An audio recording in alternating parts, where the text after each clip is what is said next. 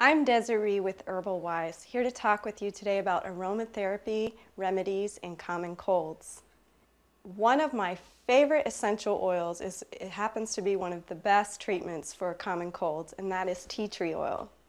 If you don't have tea tree oil in your house, I highly recommend you get some because it's not only good for common colds, but many other common ailments that you have, and even using it in your household.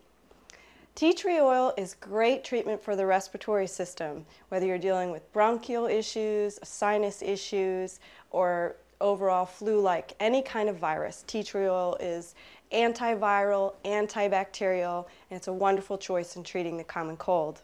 It's very simple to use.